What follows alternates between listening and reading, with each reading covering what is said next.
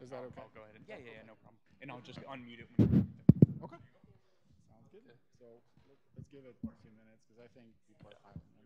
yeah. And we need these guys to sign up. Well, somebody needs to have a pen there. Yeah, I got the room for internship. Hold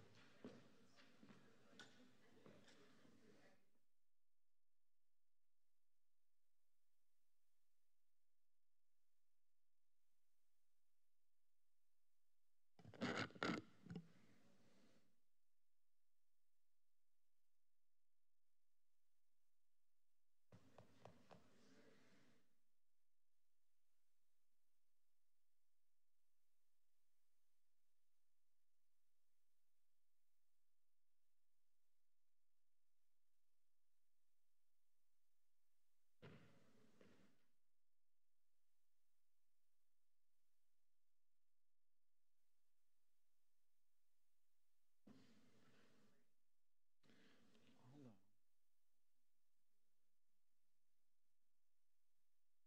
Wait, put him on the podium. Is that okay? Well, yeah, I'll take it. That's fine. That's fine. No big deal.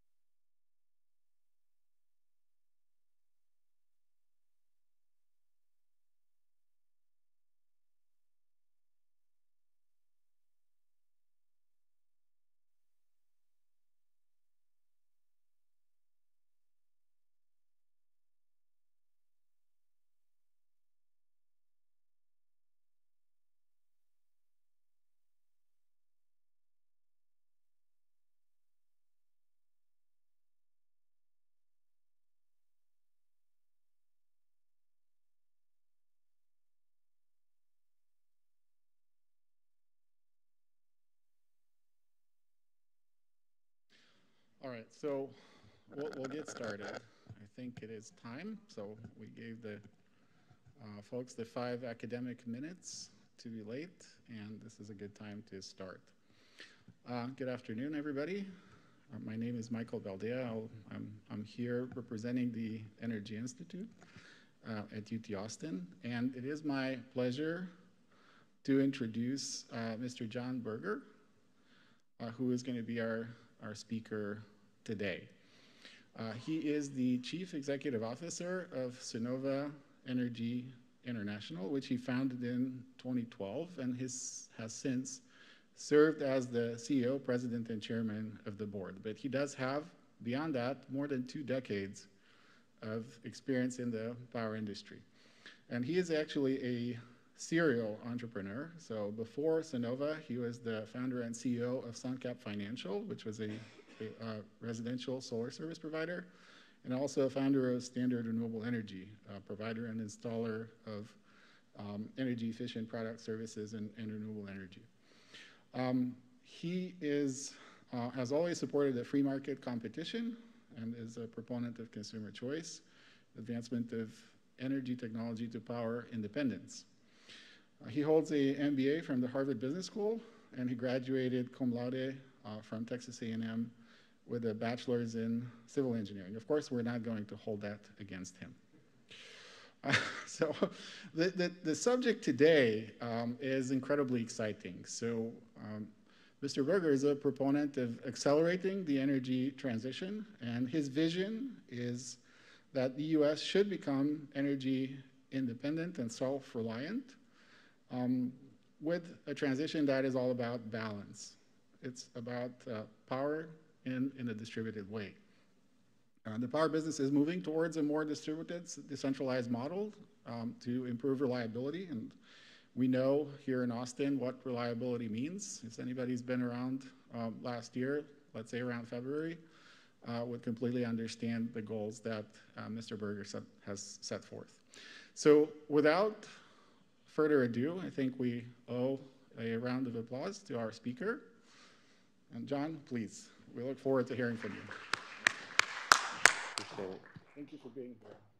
Thank you. All right, yeah, it works. Okay, all right. Well, welcome, and thanks for having me here. A little bit, just to get started, just talk about the firm itself and how we got started, and what is Sunnova.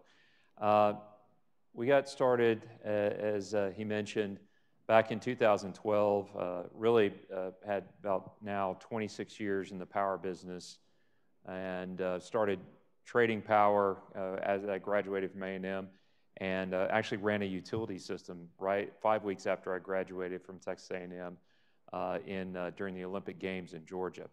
So was that a great idea? Probably not, but it was a great experience, and really has a lot of physical power experience to draw upon from the years. I also spent some years at the Federal Energy Regulatory Commission in Washington. In particular, it was my in-between years at Harvard. And so that was 2002 was a rather infamous time in the U.S. power industry, where you had a lot of independent power producers that were basically, including one weekend, we're all going to file for bankruptcy at the same time.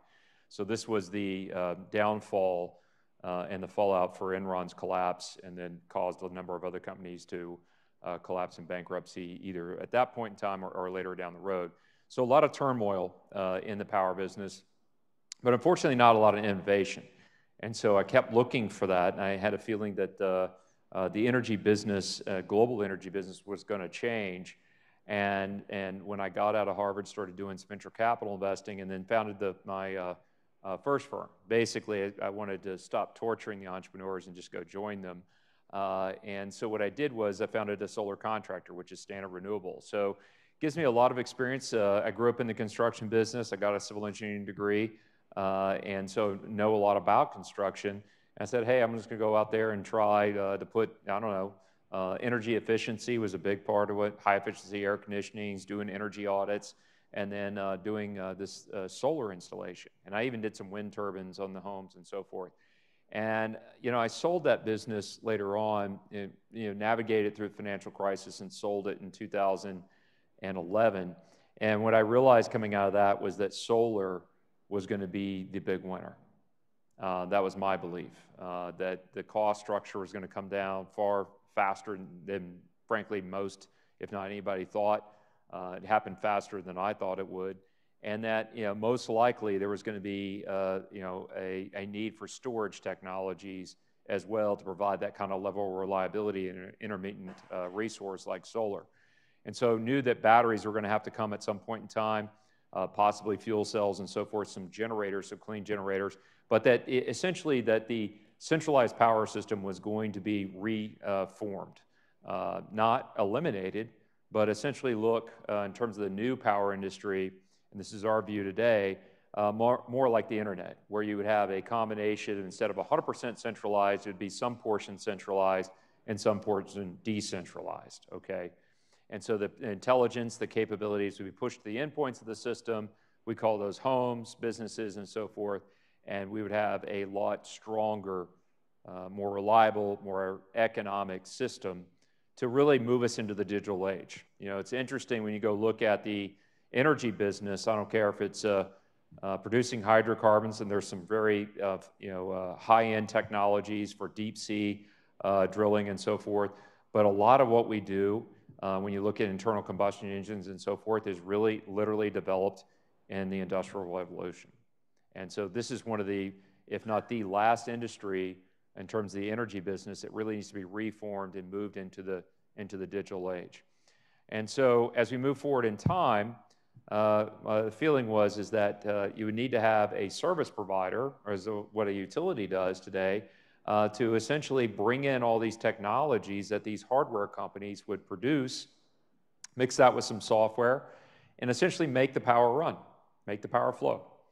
And that's what Sunnova is. Sunnova is a wireless power company. We're basically taking in all the technologies from Tesla, Generac, Enphase, SolarEdge, and many others, including some companies that probably don't exist today.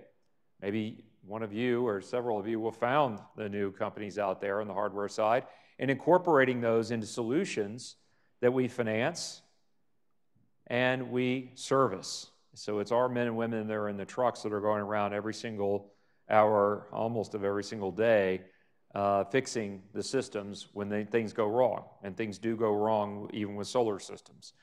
And so from there, we can also provide aggregation capability. So we can aggregate all these different homes up and soon to be businesses, put them together, and then provide resource capability to utilities or regional transmission organizations like ERCOT. Everybody know what ERCOT is?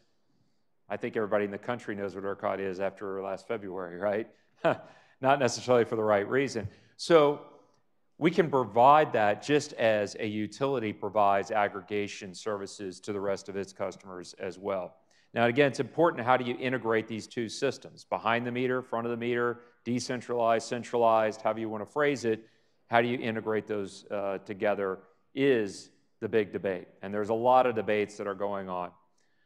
There is a big, strong impetus and push by the current administration to do something about climate change. But then there's also a mix-up and a dust-up over national security. Where do the solar panels come from? Where do the batteries come from? Where is the oil and gas coming from? Where is the coal coming from, right? And when you look at the desire by the current administration to make some things happen, you'd find a couple of things. One, unfortunately, not much progress, and there's a lot of trade war issues and so forth that's gone on in that. And in terms of the federal government's ability to make influence, it's really not there. It's on the state side of things. And so various states have different policies. Various states are moving in different directions with regards to policy. And another part of that is, how do you have, as a state regulator, a system that fairly compensates the decentralized or the behind the meter and still keeps the front of the meter and centralized systems running and providing the power and reliability that we've all known them to provide over the last 130 years or so. Those are big debates. You see those. One of those was settled last week in Florida, where Governor DeSantis vetoed legislation that would have severely limited consumer choice in Florida.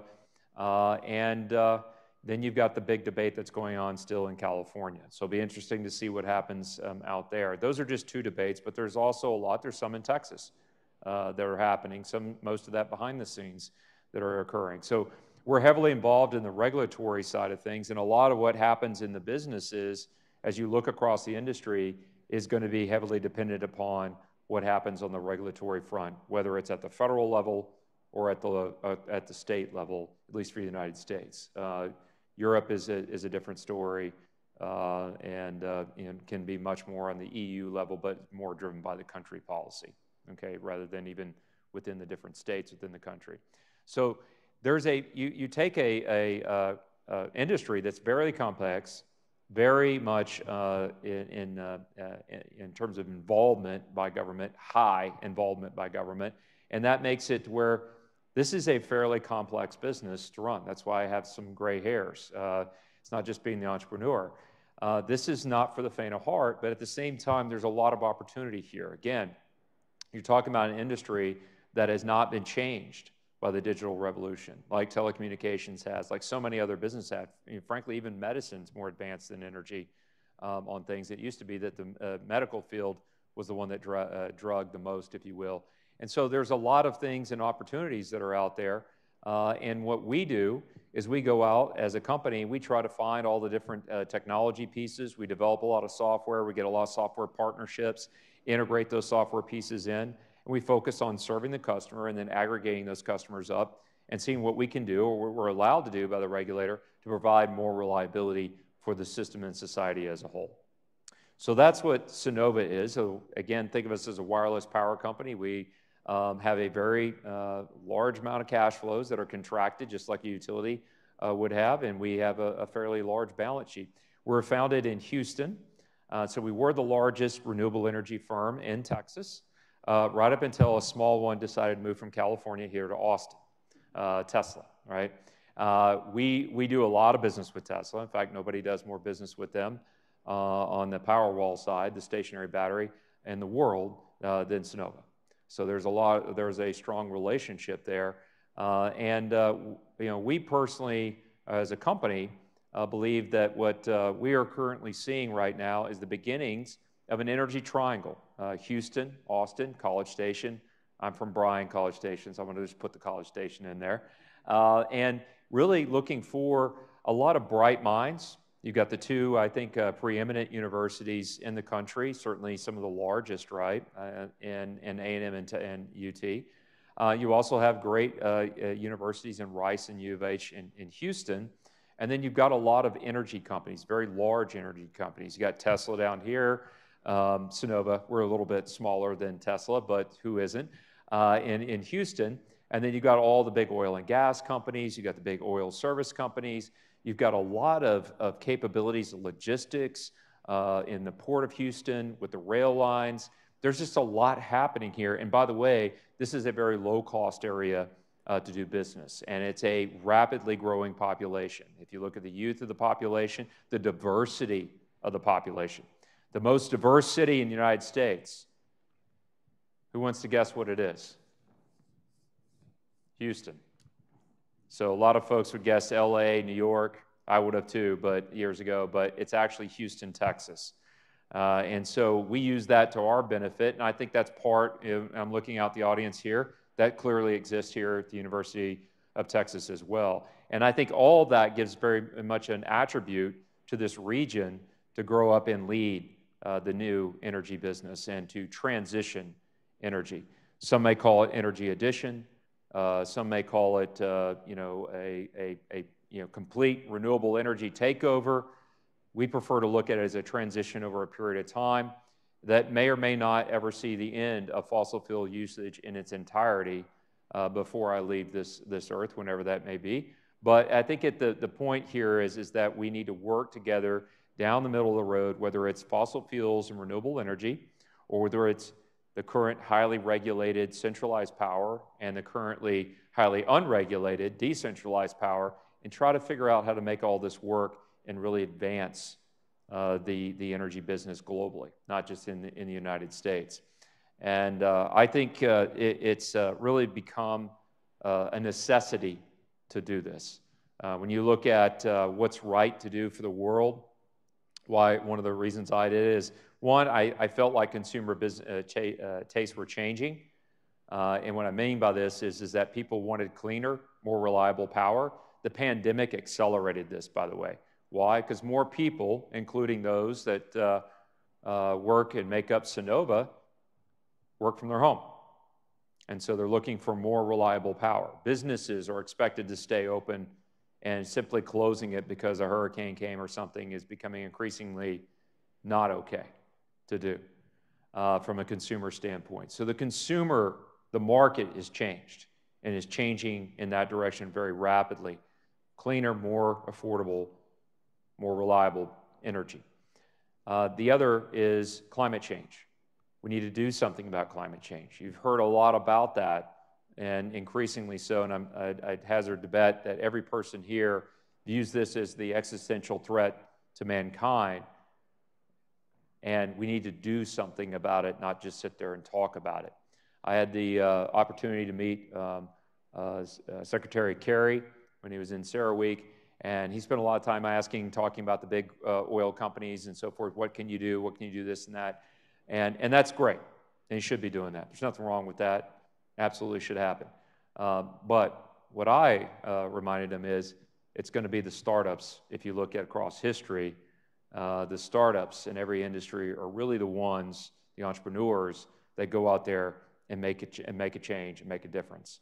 And I think that that will be the case with the energy business as well. Doesn't mean that the old line companies, so to speak, that have been around 100 plus years don't have a role, won't have success.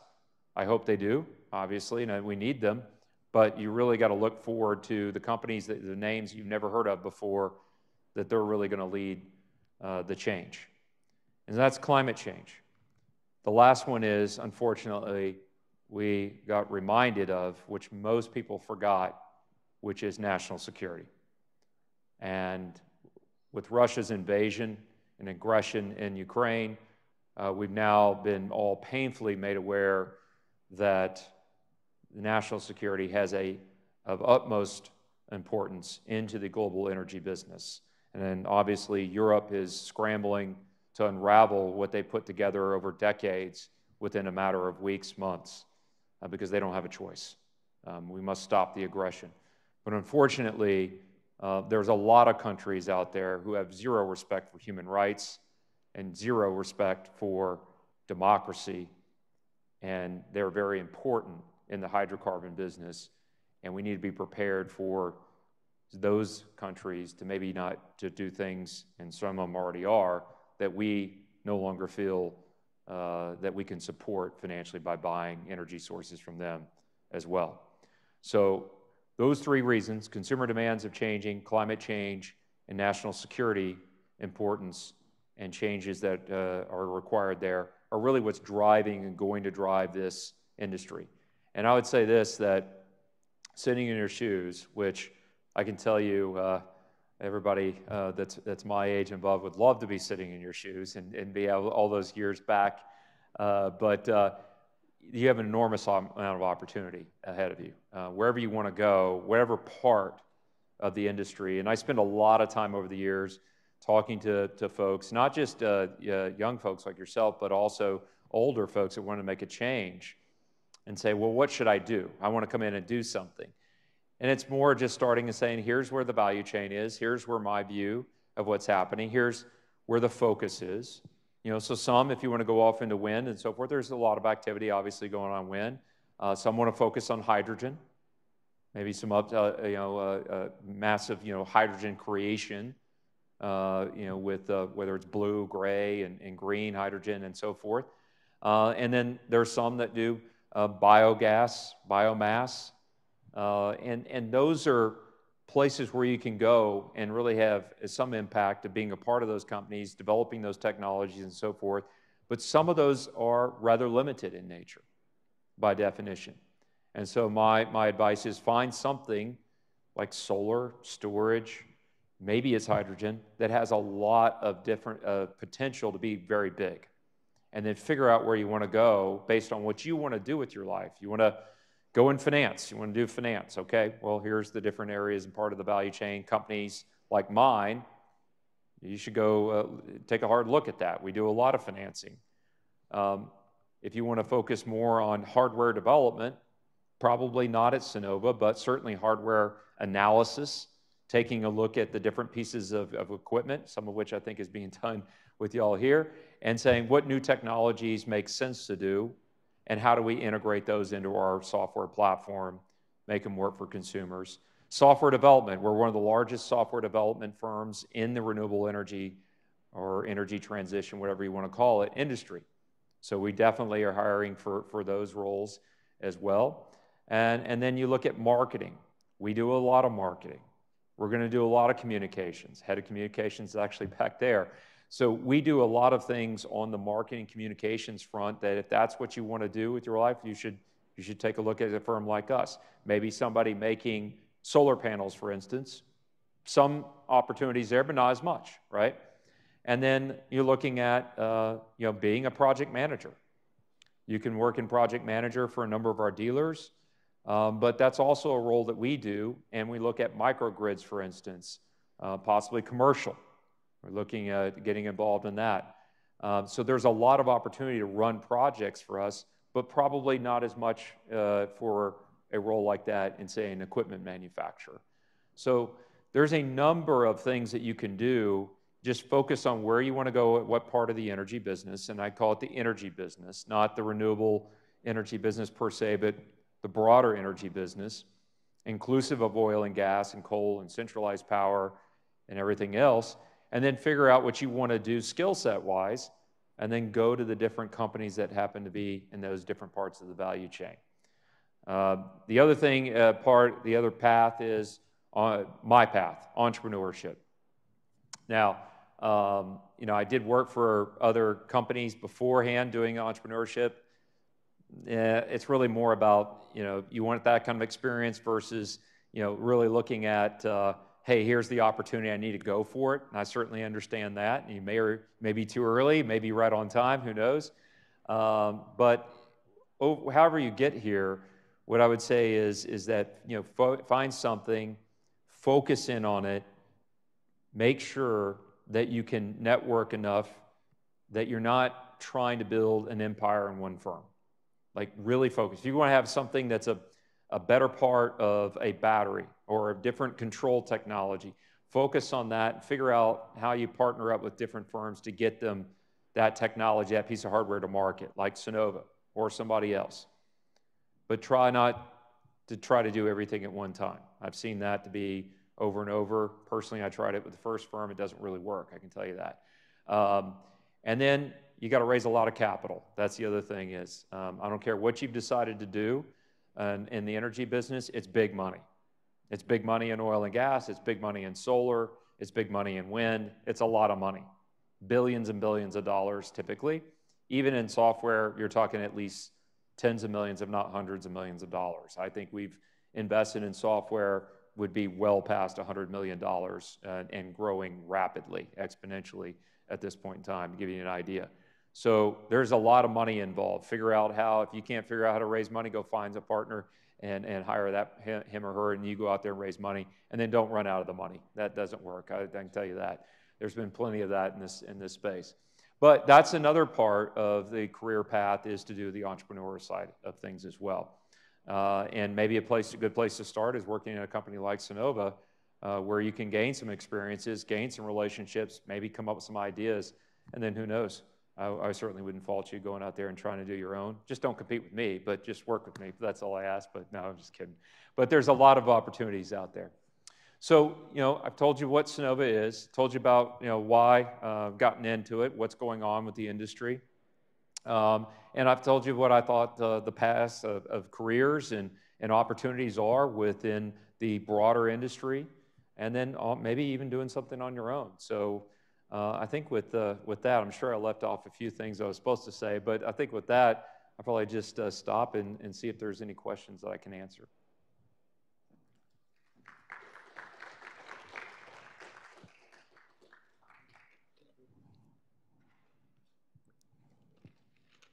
Thank you.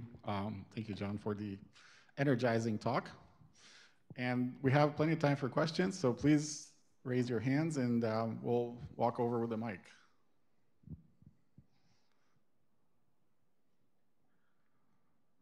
Anybody want to go first? You can go second. I know, I answered a lot of y'all's questions before. Well, let me ask you a question first. So you made very good points about how much money goes on the entrepreneur side into the energy business. What does the picture look like from the consumer side? So how do we make this transition fair, right? The cost of having an electrician put in a panel is about $1,000, and I know that from my own experience, yeah. And that was on the low side. So installing an entire system, hardware plus installation, labor, and so on, is quite expensive. How can we get it to the point where it's accessible to most of us without subsidies? And I know you made the argument to Congress that we should see subsidies in 2015, 2016. So how do we make it such that people have access to this latest technology and into the future?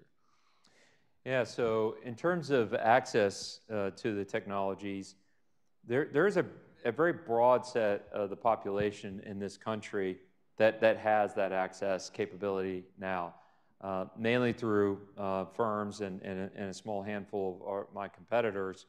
We provide the financing, so you don't cough up any money, zero money up front, and then you just pay by the month like you do in the utility side of things. The area, and there was a question we were at the lunch, we were talking about, yeah, but what about those folks that have bad credit? And again, I stress that it's not necessarily they have low income, although 40% of our customers are low, moderate income. It is that they have had struggles in life, they can't pay their bills, and haven't, in some cases, personal bankruptcies, et cetera. And, you know, that's not zero portion of the population, it's not 50%, but it's a decent chunk, right? So in the centralized power business, we have those losses, that power that's sold to somebody that doesn't pay for it, socialized. So we all pay it. So there is an idea, a series of programs at the federal and some of the state levels to essentially put credit backstops in there so that firms like us would extend credit to folks that we wouldn't normally extend credit to. When I say we, it'd be we, the securitization market, insurance companies, pension funds, asset managers, and banks. They tell us this is what we're willing to do and accept. We have a vote in that as well, but let's put it this way: if we vote yes and they vote no, it's no. That's the way the world works. And so there are ways, I think, eventually, very clearly, that if we had the same credit wrap that the utilities have on our side, that we could expand that to the entire credit spectrum. So that's that piece of it. I will, I'd be amiss if I didn't bring up that Sunnova has done a very, I think, important job of extending the ability to have solar and this financing of solar and storage and so forth to all parts of the country. And in particular, we actually opened up Puerto Rico. This is prior to Maria, and we opened Guam, Saipan. Anybody know where Guam is located? Okay, near Japan, right? We are out there. We're the only provider out there, actually. We had been, up until recently, the only provider in Puerto Rico. And my feeling on that was a lot, but that everybody deserved to have the opportunities to have solar and storage, not just folks that lived in the lower 48. And that was, I will tell you, a very, and continues to be, hard-fought battle on Wall Street with the banks to allow the credit. And there's a lot of misperception of the risk of that credit to this day. And so we went in there because we felt like it was the right thing to do. And we went in there in 2013. And then, of course, everybody knows what happened with Hurricane Maria about 4 or 5 years later in 2017. It was devastating. There was moments in time that I didn't know if all of our employees were alive, and certainly had no idea whether anything was left in Puerto Rico, any of the solar panels and such. Batteries were not a thing at that point in time. That's critically important to understand. And so what we did was, first of all, we made sure our employees were safe, made sure our customers were safe, and then we started importing panels. We bought batteries, which at that point in time literally took a ship coming out of Korea, going to Australia, directed it at San Juan, and that took me a grand total of about $1.9 million. Today, we sell more of that in half a day. And some days, it'll be just in a couple of hours, to give you an idea. And then we put everything we had into it, money, all of our resources, and we fixed what ultimately ended up being over 7,000 solar systems in Puerto Rico. Minimal damage, I might add. It was still significant, minimal damage. It took us a long time because the entire power system needed to be brought back up, but we did it. It's the largest repair of a solar fleet in the world ever, which sounds dramatic, but that's true. That's what it was. And then you'd ask, well, how did the people get the money to be able to do all those repairs? Nobody in Puerto Rico paid a penny for those repairs, not a penny. We did it. It was what our obligation was to the community. It's what we felt like was the right thing to do. I even worked out a deal with the then sitting governor. It said that from now on, it is policy and will be done that every home will have a battery. And we worked instrumentally with Tesla in particular, now some other equipment providers, but primarily Tesla, to make sure that that happened. And so now that community, which arguably is well, it's not an argument, it is not one of the richest communities in the United States has access and is very dependent in many cases on solar plus storage service, from Sunnova. And they're able to get their energy service at a better price, and certainly is a lot better energy service. So I think when you look at true purpose about it, you're creating businesses, and I do believe that market-based companies, capitalism, can be a way of changing society for the good. And it absolutely is the best way to change society for the good. You need to make money, that's true, but don't forget why you're here, why you're doing this. What's the purpose? It's to change the world and make people's lives better. And that's what we did. That's a small example of one firm doing it. My firm, obviously, I can speak to. I'm sure I know there's others out there. Look at all the things that Tesla has done that's been good for the world. So there's a lot that's happening here. There's a lot more that needs to happen here to really open the aperture to make sure everybody participates. But it's something that's fundamentally very, very important to me and to Sunnova is how do we make sure that everybody in the world has access to these energy technologies and at the right price that makes their life better. Thank you. So does somebody want to go second now?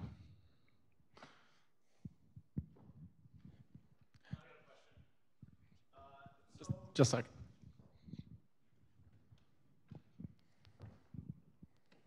Thank you. Thank you for your great presentation. My question is regarding the ESG benefits. So I was just reading through your ESG report, and it's very impressive.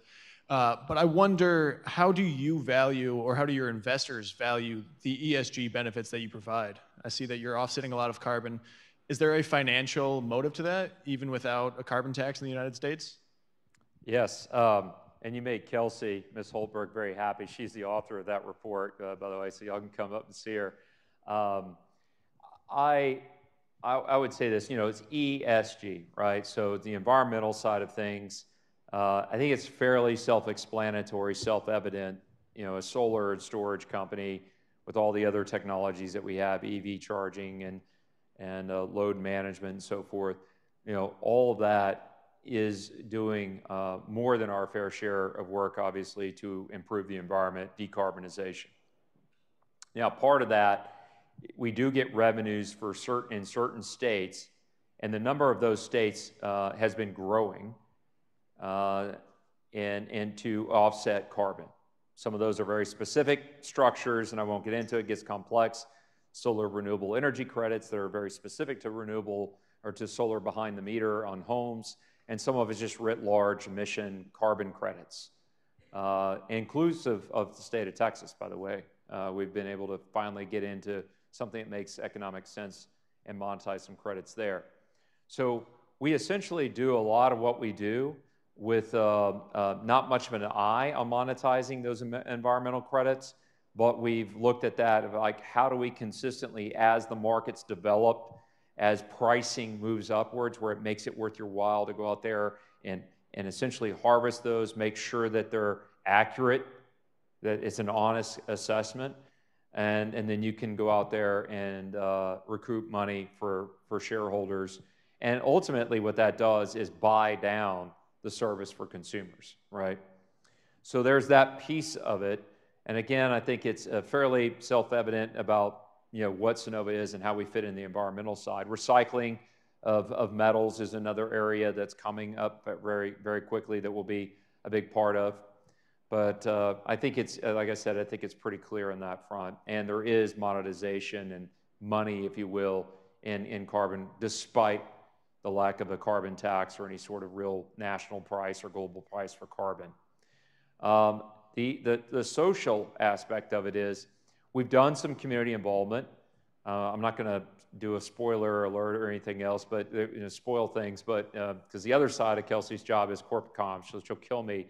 But we do have something else that we're going to be doing that it'll be a part of a community that is quite underserved.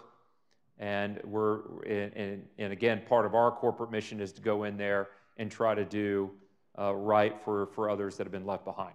Now, I could go broke and we'll break it to try to solve all the world's problems, but we certainly can take on as much as we can and go out there and try to make a difference where we can. And we do try to do that. And with that, another piece of the social side is diversity. Diversity is very important. I made mention of Houston being the most diverse city in the United States. The other thing that you may not realize is, and I can't say this with certainty, okay, but I'm pretty sure that we may be the most diverse renewable energy company in the entire country, certainly one of scale. Now, how did that happen? Well, if you grow up in the most diverse city in the United States, and you're open-minded, and you just want to have people come in, do a great job, go change the world, that just happens. And that's exactly the approach that I took. That's exactly the culture you find at Sunnova. And it's not just ethnicity, it's not just religion, it's any other choices that you may make in life. They're your own choice. Everybody is special, and we firmly believe that at Sunnova. So that's the S part of it. The G part of it is really just doing a good job as far as how are you governing the company. And there may be some differences of opinions and so forth about how to do the right thing. But ultimately what we always ask is, and I always ask all of my folks is this intellectually honest to do? If we create a metric, a non-GAAP metric or something, is this really state what the truth is? What the cash position of the company is, what we're doing for a company, how are we running the company? What are the right rules to do that? How do we make sure that there's inclusiveness across the company? And that really gets into the governance side of things. And candidly, you know, I started my career, it's out there, you can see it, probably looked it up. I started my career at Enron. Probably needed to work a little bit on the G side, on the ESG side there, right? And that wouldn't have happened. So some of those things, like everything else in life, some you learn the easy way. That's the right way to do it, as I tell my kids. And then some you'll just learn the hard way, or it's thrust upon you, which is the case. But you learn that lesson. And part of that is just making sure that you don't complicate your financial statements any more than you have to, that you try to express and do everything for shareholders that's the right thing to do. Not just try to dress up financial statements to do that, to try to get a higher valuation or on your stock or something like that.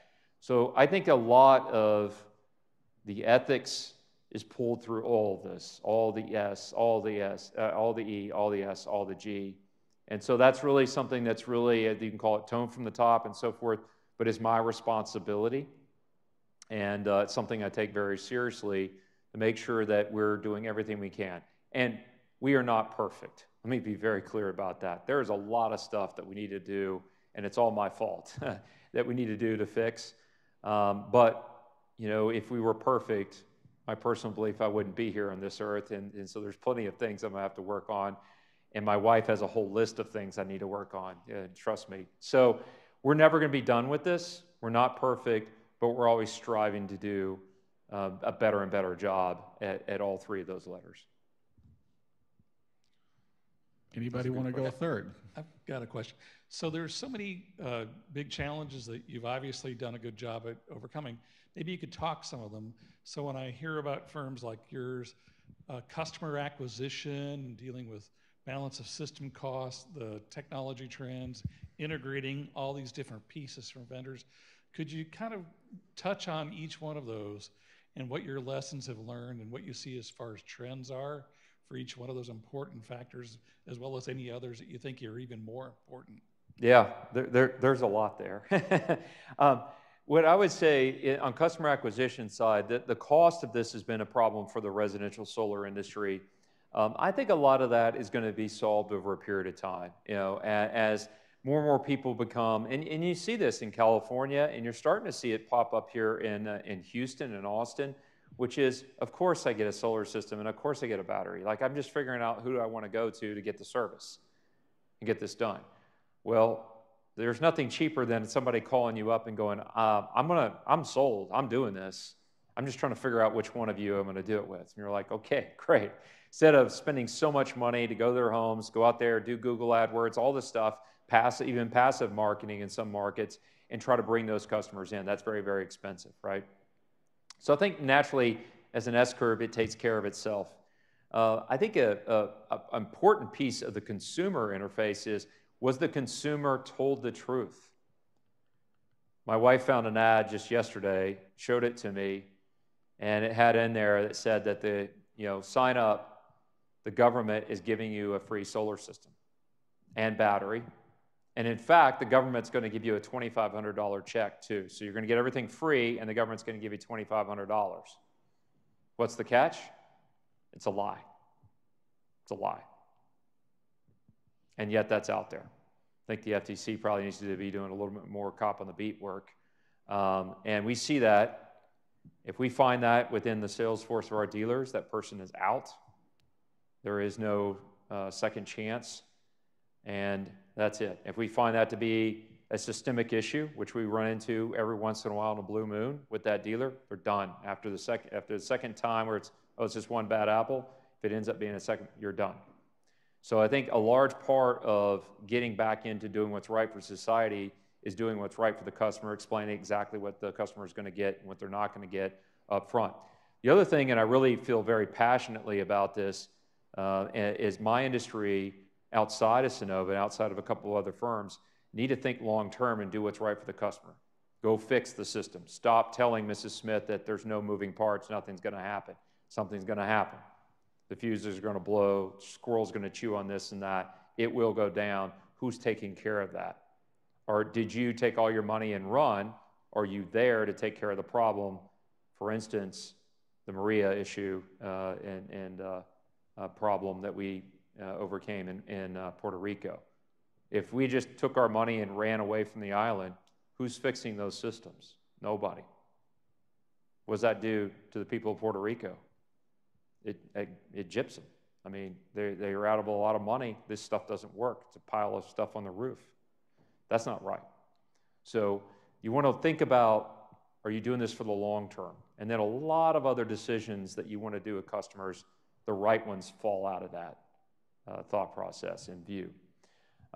Moving into technology side of things, what I would say is there's a lot of technologies coming out. There are product iterations. One of the big problems that we face in the supply chain, just given the inflection of demand, rather, on the global energy business, yes, caused by $100 plus crude. Now it appears $8 natty, natural gas, sorry, use a slang term, and power rates moving up 20, 30, 40, 50 plus %. Those are real numbers. When you look at that, you'd say, well, we need all the gear we can, and that's true. But then the companies that you expect, the Teslas of the world, the Generacs, the Enphase, the SolarEdge, et cetera, they've got a lot of money, and they're pumping out different products all the time, which is wonderful for the market. But you got to keep up with the obsolescence and make sure that your inventory levels inventory doesn't get too old. So that's a challenge by itself, keeping up with the innovation. Integrating all these different pieces of hardware, we were talking about that earlier, putting all that in. So you got a Generac generator, you got a Tesla Powerwall, you got a Hanwha panel, and you got an Enphase inverter, and maybe you got something from SolarEdge on the load management side or something. Like, somebody's got to make all that stuff work, and it worked for 25 plus years. That's us. So we spend an awful lot of money on the software development, making sure we can pull all the data in for all those disparate pieces of equipment, then put it in a useful format, allow to have a single interface, an app with our customers that they can come in and make complaints or make requests or pay bills or whatever it is that they want to do. And then we have, like I said, going back into service, a fleet of men and women that roll around in trucks every single day of the year, fixing problems and making sure that all these different pieces work together and talk together. So then the last one is, what are the new boxes in the future that we're not dealing with right now? I think load management is going to be a big part of this. There's all different ways that this could go about. We were talking earlier, do we get involved in air conditioning because it's a big load? I don't know. How do you think about vehicles where they could be not only a draw of power, but a supplier of power? And how does that work with the auto OEMs and so forth? The software that's going to be to charge them. And then how do you think about, when they go away from the house, like my car, my Tesla is here, looking for a charger, by the way. So just my recommendation, University of Texas, is go out and get a lot of EV chargers. I thought the campus would be full of them. Turns out there's not really, I think, but one on the entire campus. So there's an opportunity for somebody. So you got to pull all these different pieces together, and then there's other technologies that are coming. The fuel cells, is that going to be something that is real viable in certain markets? I don't know, but we're certainly giving it a shot. Is there going to be something like a real strong, you know, and very complex and very intelligent J-box? So, you know, I don't know. I mean, you can make an argument that should be just really simple. You can make an argument that could be really cool and do a lot of things, right? So we're looking at both of those. There's a lot of different things that are coming, and that gear that's already here, if you will, is already innovating at a pretty rapid clip, and that pace of innovation is increasing exponentially. So it's all good and exciting, but it's definitely a lot to take in and really be able to manage. But that's, you know, it's an all-encompassing answer to an all-encompassing question, but all the way through, hopefully that gives you a sense of what we see in the industry. Further questions? I have one, if not. So you very aptly characterize Sonova as a wireless power company, right? That's a very intriguing concept. How do you think the wireless power concept can expand to areas in the country and around the world that are not blessed with solar exposure? So I came here via Minnesota and New York, and I was shocked that the sun can actually shine year-round. There it doesn't. Yeah. What do you do? Actually, our third biggest market is New Jersey. I think either it's our fifth or sixth biggest market is New York. I think our fourth biggest is Massachusetts.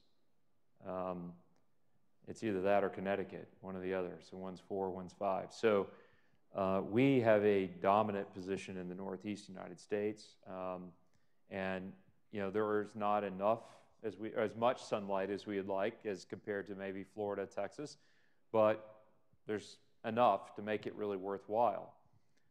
There's also differing rates of power, costs of natural gas, for instance. The Northeast is, because of the LNG cargoes going to Germany now, is 2x or more higher in natural gas costs than, say, what you pay down here in Texas.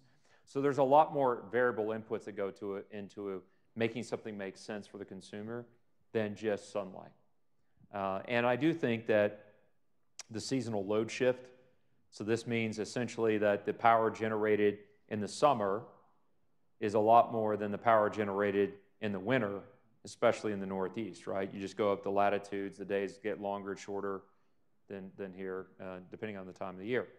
And when you look at that, I think that presents, in terms of the seasonal load shift, an enormous challenge and mandates a usage of technology more so than, say, Texas or Florida, like storage or fuel cells. And frankly, that was one of the areas what we really thought would be interesting on fuel cells, which is how do you have a technology that's clean, that can produce the hydrogen where, you know, during the day, even the short hours, and then be able to use that during the time where it's cold and dark. And I think that increasingly we'll size systems to essentially the winter time period up there, and we'll essentially have excess power in the summer as the energy density of solar modules gets better and better. And we can start to see a shift in that already with consumers doing just that. So I think technology, through its advancements, improvement, and its cost improvement, will certainly solve those issues. And right now, some of the other variables outweigh the sunlight, in terms of the relative little amount of sunlight that's produced up there relative to, say, a Florida or Texas. Any last questions? Yes, we have time for maybe a couple more. Who's thinking about going into the energy transition energy business or the renewable energy business, wherever you want to phrase it as? Okay, the rest of you ought to think about it hard. Right? It's going to be, I think it's an enormous opportunity, and it's a place where I think that you're going to get a lot of fulfillment. Not just if you want to go out there and make a lot of money, you're going to be able to have that opportunity. I firmly believe that. I think the energy business is going to be the place to be for the next few years. was in the first part of my career, and then the middle part, maybe not as much, kind of a drought period, if you will. But here, clearly, you see what's going on relative to other parts of the economy. Very, very exciting. And then I think, most importantly, you bring real purpose to your life by coming into the energy business and doing the right areas, solving the right problems, solving the problems for people that don't have the wherewithal financially, or the resources, or the knowledge to really go out there and improve their lives with clean and affordable energy. You can go out there and you can make a difference in their lives. And I really truly believe that, at least here at Sunnova, we're here to change the world. We're going to keep focused on making sure that we do the blocking and tackling. We're not going to get too in love with the vision that we lose sight on what we need to do on a day-to-day basis for our customers and our shareholders and our other stakeholders. But it'll be a very, very fulfilling career. When I look at my 4 kids, I know that I'm doing something, and I feel very good about that each and every day to make their lives better. And so I greatly encourage you, whether it's Sunnova or anybody else in the energy business, to take a serious look at making a career of it. And I think you won't be disappointed. Let me ask you one last question. Go ahead. As the CEO of an energy company, what is the technology that you dream of? Let's say something doesn't exist today, but you think would make kind of a killer app in the future if it became available. So to answer that in 2 ways. If you can get, I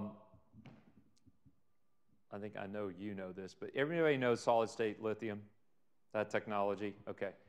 If that works, or something like it, and there's a lot working on QuantumScape and a bunch of others that are pretty well funded that think they can make it work in not the too distant future. If you can get a storage technology that lasts that long, costs that little, has that kind of energy density, I would say, I'm going to use this, I don't think there's too many reporters out there, right? That's game over. If that can happen, that will make the dominance of solar and storage happen. I mean, in a very relatively quick fashion. And I do think something like that's coming, because there's so much money is being pumped into this, and the demand is there. And frankly, the other technologies are not immensely far off when you look at technology development measured over 5, 10, 15, 20, some odd years. So I think that's the game changer that I look at in the relatively intermediate term, if you will, that I think could make a difference and basically, like I said, make it game over. The one that everybody knows, including it like Star Trek and so forth, is fusion, right? I mean, Bill Gates is working on some things there. I've had some other friends that are involved in that. If that happens, Houston better get another industry really fast. But elsewhere, me too, as well as, frankly, Tesla outside the car. So when you look at that, when you look at fusion, it may always be 20 years later, right? 20 years from now, it's always on the horizon. But if that were to happen, that would mean very inexpensive, clean energy that's basically limitless. That would be I think the complete game changer for mankind on the energy front. Well, you are indirectly taking advantage of that, right? It is happening somewhere. That is true. That is true. Yes, that's right. That's right. You're right about that. For sure. So, all right. I think we're at the end of the hour. Thank you so much for taking the time to visit. Thanks for having me. And self-promotion, we are hiring across the board, no matter what position it is. So if you liked anything you heard, or you know some folks, some of you are already working with Sunnova. We have internship programs. We have, like I said, jobs openings really across the board, almost in every department and division. So please, look us up, give us a call, give us a shot, and maybe there's a meeting of the minds. We'd love to have you as part of the team. So thanks for the consideration.